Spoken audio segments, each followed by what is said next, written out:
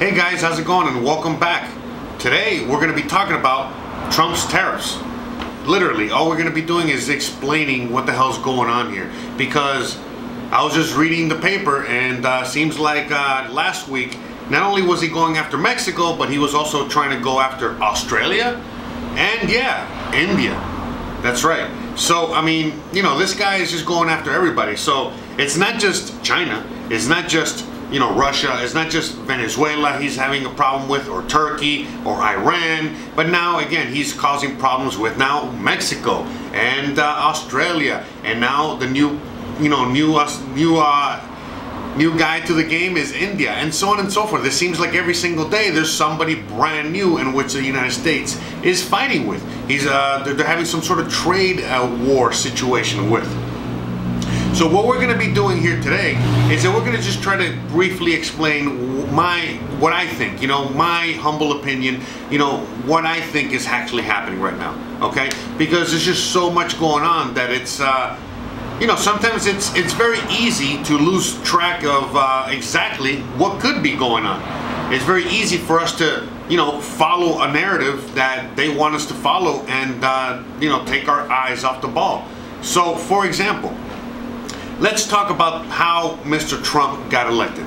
One of the ways, I mean, literally one of the talking points that Mr. Trump had when he was trying to get elected way back when, a few years ago, was the fact that, you know, we're going to drain the swamp. We're going to have to change everything around. You know, everything is, you know, no bueno. A lot of, you know, for example, like a lot of the talking points that he would have would be talking about these conspiracy theories, you know, that we all have, you know, as to, you know, he would talk about the Fed. He would talk about the fact that, you know, about the petrodollar. He would talk about like what's going on with all these countries and neoliberalism and all this other stuff. And so, you know, he was always saying, okay, we're going to drain the swamp and we're going to fix America, and, you know, these are the things that we're going to do. We're going to go back to what our founding fathers said, and he was being very specific into what he was going to do. And a lot of people wanted to vote for him. In fact, he was either going to do that, or what he also said is like, well, if none of that works, then we're just going to bankrupt the fucking thing, and we're going to just implode the thing. And, you know, just, again, just like a business, we're going to, you know, go through those motions. So, for everyone out there that knows exactly what's going on, we know that the United States of America is not a country. Actually, what it is a corporation. They've been a corporation for over 100 years now. And that's why the United States has been run by a corporation. It has been run like a corporation, and why we really don't have any rights. You know, even though we think we have the Constitution, we really don't have any rights. You know, right now we've lost not just the freedom of speech, but we've lost, you know, pretty much everything. Everything except the right to bear arms, and barely, you know, because that's, you know, they're coming for that next, so be careful out there. And so, you know, right now what's really going to go, right now what Trump is really trying to do, in my estimations, is that he's just trying to bankrupt the US corporation. That's it. Because why else would he be spitting in the face of Mexico? You know, going to India and slapping them around. You know, telling China we don't fucking need you. You know, even telling Australia, hey, we're going to start taxing you. And, you know, on your imports and so on. And just going against the whole world. And then not just doing those things, but then, you know, doing other things like going to countries like Venezuela, like Iran, and so on and so forth, and like Syria, and pushing that even further. Going to places like Saudi Arabia and selling them even more weapons, you know, for them to continue fighting this war against Yemen. And so on and so forth. You know, why is it that it seems like anyone that's looking at it from the outside, and from a non-biased perspective, is looking at what Trump and the United States are doing as utter suicide? It seems like all the United States is really doing is running itself into the ground. In fact, you know, again, today I saw like somebody tweeted out, I think it was the Dollar Vigilante, so shout out to him out there, Mr. Jeff Berwick. But he, you know, he tweeted out the fact that that Trump said, oh, our iron imports or our iron industry is doing so awesome and great and wonderful and blah, blah, blah. I'm gonna see if I can put the picture. And it's done so great. In just 1 year, we've done like amazing things. And then when you look at the price of steel today, and you look at the price of steel a year ago, it's like it's literally been cut in half, meaning that no, it's been the opposite, meaning that these industries have been disseminated, just like a lot of things are being disseminated right now. There seems like the country, it doesn't seem like it is falling apart. The country, the United States of America, is falling apart at every turn that you look at right now. It's falling apart socially. It's falling apart economically. It's falling apart culturally. It's losing its grip around the world in all of these things. Again, it's losing its grip around the world as a cultural behemoth. It's losing its economic strength. It's losing even its military strength, because again, we might have like the biggest, most powerful military in the world, but I was watching a Tulsi Gabbard video the other day where she was in Hawaii. I think it was a Memorial Day, and she was there with a bunch of soldiers that were being deployed to Afghanistan, and these soldiers were actually the National Guard. So again, our army, our armed forces are so depleted right now that we are literally using our National Guard, which are supposed to stay within our borders and never leave. We're using our National Guard to go fight these wars.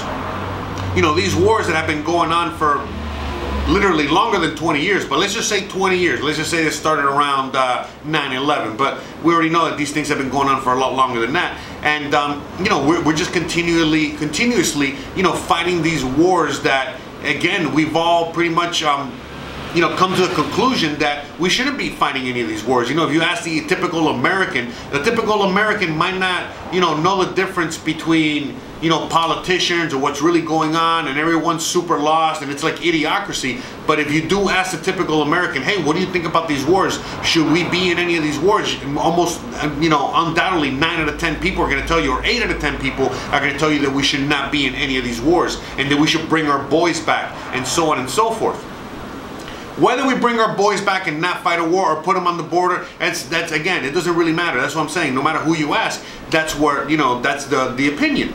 But yet, what are we doing? We're going to places like Venezuela trying to cause a war. We're going to places like Iran trying to cause a war. Which, by the way, we're not going to have a war in either one of these places, because if you look at just what's happening in Venezuela right now, it's full of Russians and Russian influence and Russian military might pushing up against the United States. You're looking at countries like Brazil and Colombia, which were up until the other day on the side of the US and literally going up against Venezuela, and now we're looking at Colombia pulling back a little bit, and we're looking at Brazil literally saying, hey, no, we're going to be on the side of Venezuela.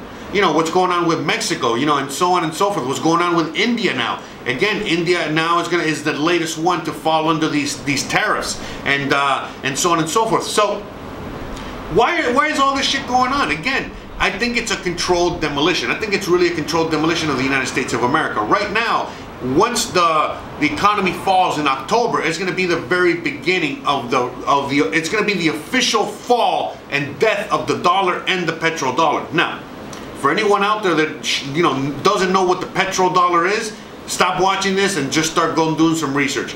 If you don't know anything about the gold standard, don't understand anything about monetary history, please check out all the links at the bottom of the description of this video. All the way at the bottom, I have links to Mr. Mike Maloney, which gives you the whole history of money and the history of all of this stuff, literally all the way from the Roman times and beyond, all the way up until now. It's illustrated and very easy to follow. Please educate yourself if you don't know what's going on. All right, now, for those of you that do know what's going on, I think that what's really happening right now is that it's the death of the dollar. Now, for anyone that's really knows what's going on, you guys already know the death of the dollar has already been in motion. It's already been taking place for a very long time, and it's been several years now since the dollar has been dying.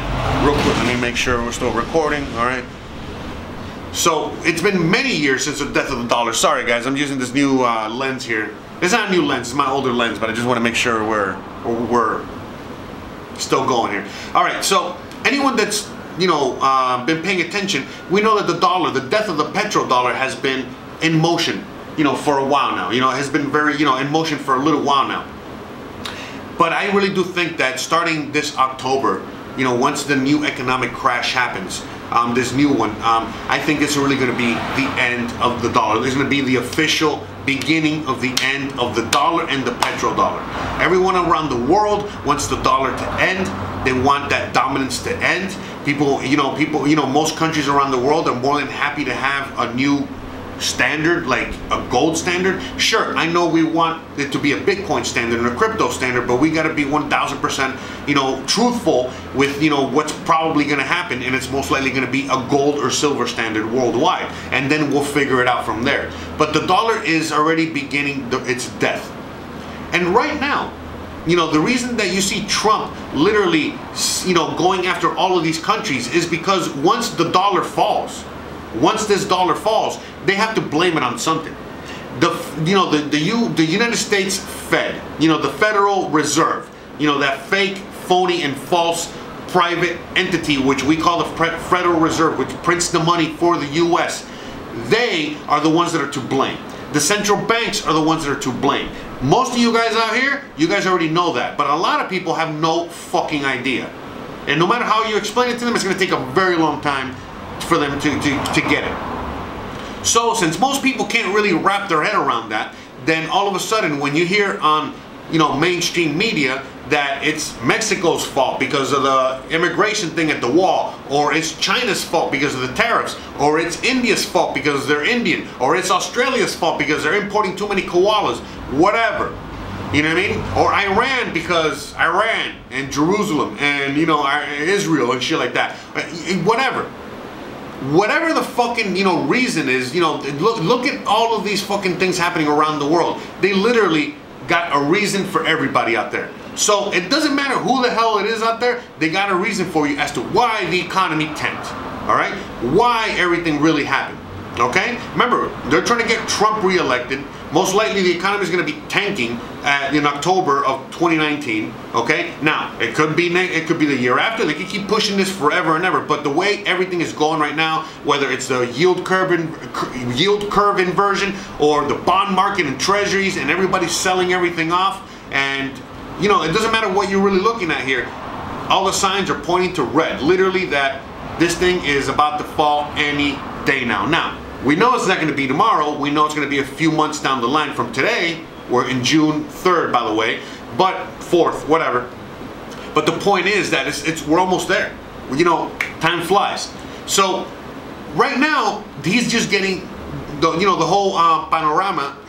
He's just trying to get the whole situation situated so that when the time comes that the economic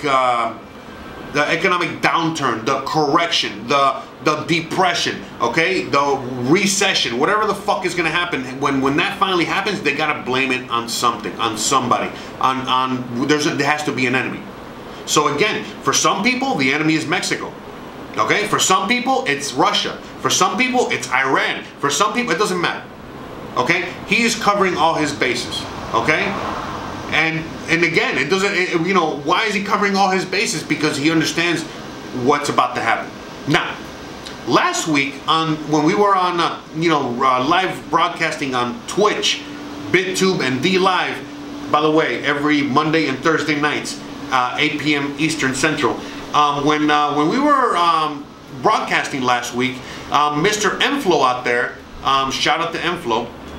He brought something to our attention, the fact that the U.S. Mint is now starting to print silver quarters and putting them into circulation. Now, they're doing this randomly, but the point is that all of a sudden now, for the first time I think in forever, the United States government is now issuing silver again. Okay, so what they're doing is that they're getting your regular typical U.S. quarter that's worth 25 cents, and they're now gonna start making those out of 9.9. Now oh, sorry, I got distracted. Now they're gonna start making those out of 99999 silver, and each quarter is gonna be valued at around $3 of silver. Now remember, each quarter is only worth 25 cents. All right. Again, if you don't know what's going on here, look at the history of money and look at what's, what this really means. But for you guys to know what's going on, you're like, what? Exactly. So all of a sudden the U.S. So now what? So the plan is that they're gonna put all these quarters out into circulation, and it's gonna be random. They're gonna give it to a bunch of random banks and just randomly throw them into circulation. Okay, and not just that, but now they're also planning on doing silver certificates, meaning, again, dollar bills, whether it's a dollar bill, $5 bill, $10 bill, $20 bill, $100 bills. What these things are, what they used to be, what they really were, okay, are just IOUs for silver or gold, but mainly silver. So silver certificates. The last person to issue these, greenbacks, dollar bills, as silver certificates was Mr. John F. Kennedy, and we already know what happened to him. But anyways, Mr. Trump is now going to start issuing these as well. So if you're looking at the big picture and you're saying, well, what the hell's happening here? Well, you start quickly realizing that, well, the dollar could fall, and it could fall very quickly and disappear off the face of the earth. And if that were to happen, well, then the United States of America, even if it's its own sovereign nation, and the only place that these dollars are going to be used are going to be within the U.S. Well, they need a dollar. They need some sort of money, because look, this is what's going to happen, guys. All of a sudden, when the dollar falls, no one's going to use dollars around the world anymore. The only people that are going to be using dollars are the U.S. public, the United States of America. But guess what? All of a sudden, overnight, you're going to get all these dollars are going to get hyperinflated. And just like in Venezuela, and just like in Weimar Germany, just like in other parts of the world and other points in time, when the currency falls, it just goes into hyperinflation. So you're going to be paying $1 million per cup of coffee and all that good stuff. And why? Because of all these dollars that are going to be in circulation, and they're not going to be worth anything. And the only ones that are going to want to use these things are the only ones that can use these things are the people within the U.S. So then what's going to happen is what usually always happens is that the governments take all that currency back, and then they issue a brand new currency, a brand new version of that currency, and that's going to be these, the silver quarters and other silver coins that they're probably going to release, and on top of that, silver certificates or new silver dollar greenbacks. These dollar denominations that are all going to be backed by silver. Okay, now again, these are just theories as to what could happen, and the only reason I can come up with these theories is because they've happened over and over and over and over and over again for hundreds and hundreds of years. Okay, and this is just a new version of what's happening here. All right, so that's why I think that right now when you're looking at every single decision that Trump is making. By the way, I'm not here siding with Trump or defending Trump or against Trump or anything like that. Actions speak louder than words, okay? So let's just see how all this plays out. But as of now, I'm right in the middle, and I have no real opinion. If any opinion I have, it's probably negative. But anyways, the point is that let's just see how all this plays out. Honestly, just as a former business owner, having a lot of business knowledge, knowing how the mafia works, how insurance works, how a lot of these fucking things work, what I really do, and how Trump works and what he's done before with his past. Hey guys, sorry about that. Had a little battery malfunction. But anyways, like I was saying, just because of my old business knowledge, what I know about, how, kind of like all this system works, knowing what Trump brings to the table, how he made his money, his fortune, his business, and all that stuff. It just, and again, a lot of us know this, and we've been knowing this since even before he became president. The fact is that it really does seem like Mr. Trump is just running the United States of America into the ground, okay? Make sure we're still filming. He's really just running the United States of America into the ground, like if it was any other business. And just with the knowledge, the fact that we know that the United States of America is a business, is a corporation, and not a country, well then all this starts making sense a little bit. All of a sudden, we can understand why Mr. Trump is, again, not just running the shit like a corporation, but running this thing into the ground and burning it, and literally burning the business down, and getting the insurance claim. All right, that's literally what he's doing. Okay, and we don't know how this is going to work out. You know what I mean? Again, this has happened other times in history. We don't know how this time is going to work out, but it seems like that's what Mr. Trump is doing. So, how does he do that? Well, first of all, remember, the United States is the biggest debtor nation in the fucking world. Okay, we owe money to everyone. Okay, because we have these dollars everywhere, and these dollars are debt. Okay, so everyone, literally, we owe them money. So what happens is that all of a sudden, like, the United States does not want to pay these debts, so then they start getting into fights with China, with Mexico, with all of these countries. You feel me? And then the thing is that, you know, again, I'm just trying to make a long story long. Sorry. You know, the reality is that if they renege on the debt, then what the fuck can Mexico, can China do, can any of these people do? Nothing. Okay? Again, we know what China's trying to do, what a lot of these countries are trying to do, which is sell U.S. treasuries and bonds, which is U.S. stock. They want their money back. You know, they don't want to invest in the U.S. anymore. But if all of a sudden the U.S., you know, says, hey, we're not paying anyone back, that means that all that money that is owed around the world is not owed anymore. And it's gonna, obviously it's gonna be the end of the dollar. But again, this is the only real explanation as to why he would be doing this. You know what I mean? He's trying to make everyone around the world not want the dollar anymore, so that the dollar doesn't have a use anymore, and therefore the dollar crashes, aka so does the system, the whole fucking system. All right, the United States of America goes bankrupt, which is something that we should have gone a long ass time ago. We wouldn't be in the mess that we're in right now. And if the United States all of a sudden goes bankrupt and we go through those motions, sure, they're gonna hurt and they're gonna suck and it's gonna be really shitty for many years. But after we get out of that, we're gonna be back at the top, assuming we do this and assuming we do it right and assuming, okay, that we can, you know, assert ourselves back at the top. But otherwise, I mean, listen, guys. This is not going to be easy. And by the way, how do we assert ourselves back at the top? Easy. You know, once the dollar loses its standard, you know, once the dollar loses its, you know, value as the standard around the world, then we go back to like a gold and silver standard. And then who is the one that has the highest valued currency? Easy. It's whoever the fuck has the most gold and silver. So who knows? Maybe the United States is sitting on a lot of gold and silver. We don't know. Most likely not, but we have no idea. But again, guys, the point I'm just trying to make here is that perhaps this guy Trump might actually know what he's doing.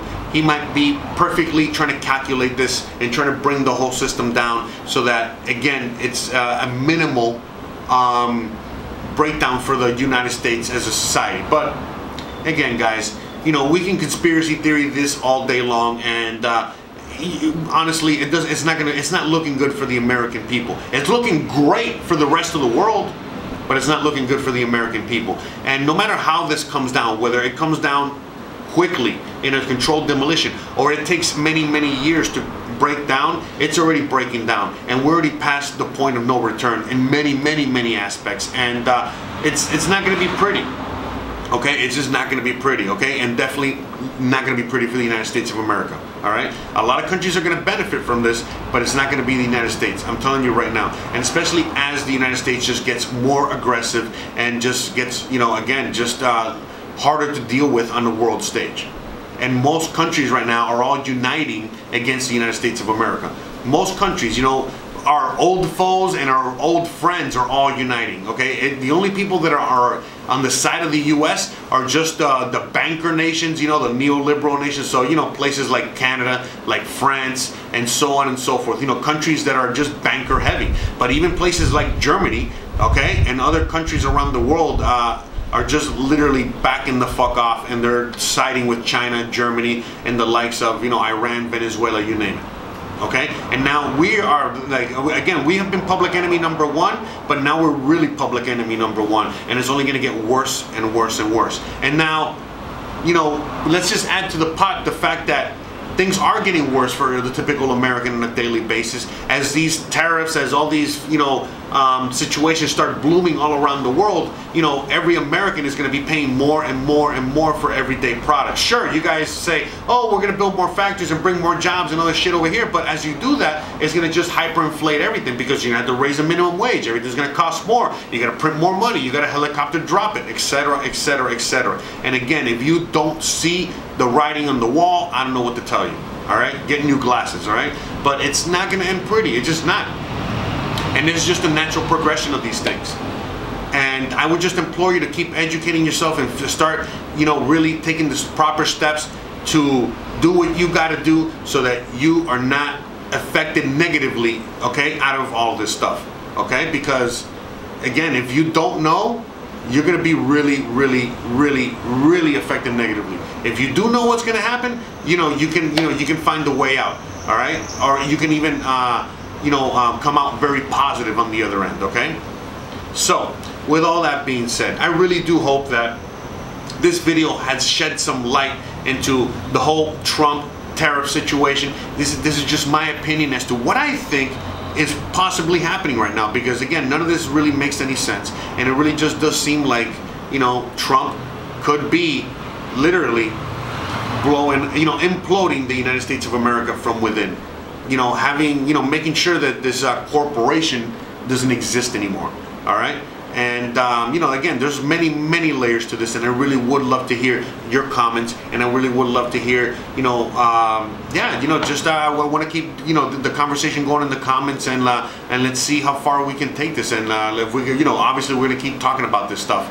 And guys, once a situation gets bad enough, just a quick reminder, once a situation gets bad enough, the dollar's dead, America's on the floor, everything's hyperinflated, so on and so forth, that's when we're going to have a guy come out of nowhere, and he's going to be a democratic socialist, aka communist, and you already know what the next steps are, okay? It's all going to be downhill from here. So please, I'm not saying that we're going to be in fucking full-blown communism, but we could. Okay, I'm not saying that it's going to be full-blown socialism, but it kind of already is. So, that's why someone like a Bernie Sanders or people that talk about those things right now are very, very dangerous. Okay, and just looking at the history of of just our recent past, when we just go back to like Germany and World War II, exactly what's happening right now is exactly what happened back in the 30s in Germany. Okay, guys. So please, let's not forget our history, okay? History does not repeat, but it rhymes, okay? And if we do not, hear the chimes of history, then we are doomed to repeat it. So please, guys, okay? Let's keep this conversation going. Let's keep talking about this. I don't give a fuck what your opinion is, because honestly, we need everybody's voice right now, okay? We need to educate everybody on every aspect of what's going on right now, and throw in our 2 cents, and try to all as a public or what have you. You know what I mean? Like all of us together trying to figure this out, and we cannot let it get to the point as to where it got in Weimar Germany, as it got with Hitler and all that shit. We cannot let it get to that point. But if we do not educate ourselves, and if we do not take the proper steps to take care of the situation the right way, that's exactly what's going to happen, guys. Okay? We are not immune to this. So please, we got to start waking up, and we got to start waking up other people, and we really got to start figuring this shit out before we are literally behind that wall that Trump is building, and we cannot get out. Okay? Guys, thank you so much for watching. I want to give a big shout out to all my patrons. I want to give a big shout out to everyone that helps me, by donating to me, helping feed me and Lambo. Lambo's over here next to me. And shout out to everyone out there that's always, giving me thumbs ups. Everyone that's always commenting and spreading the word on these videos, and sharing these videos, and continuing this conversation, and all learning together. I want to be, seriously, thank you. Okay? Don't forget to stay awesome. I love you guys, and please don't forget to please like, please subscribe, please share, please hit that bell icon, okay? And most importantly than anything else, have an amazing, awesome, wonderful day. I'll see you guys mañana. Thanks again. By the way, mañana is a live stream on YouTube. I know, I should have said that earlier. Whatever. Anyways, thanks again for being here, and I'll see you guys mañana. Okay, done.